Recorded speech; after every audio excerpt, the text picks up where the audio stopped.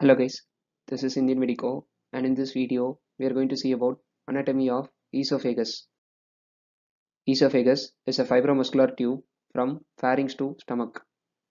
It contains both circular and longitudinal muscles. The upper one-third of esophagus has skeletal muscles and the lower two-third has smooth muscles. It passes through right crest of diaphragm at T10. It continues for 1 to 2 cm below diaphragm. Now let us see about the arterial supply. It is supplied by esophageal branches of thoracic aorta. Coming to the venous drainage, esophagus vein, hemiesophagus vein, and accessory esophagus vein drain the esophagus. Now let us see about the nerve supply. It is supplied by esophageal plexus of nerves, which are derived from right and left vagal nerves and sympathetic nerves. It is surrounded by a number of lymph nodes.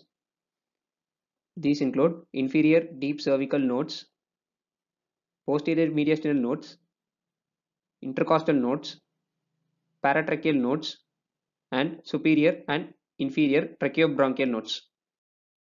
If you have any suggestions, please let me know in the comment section. For more such videos, please check out my playlists. If you like my videos, kindly subscribe. Your subscription will encourage me to make more videos. Thank you.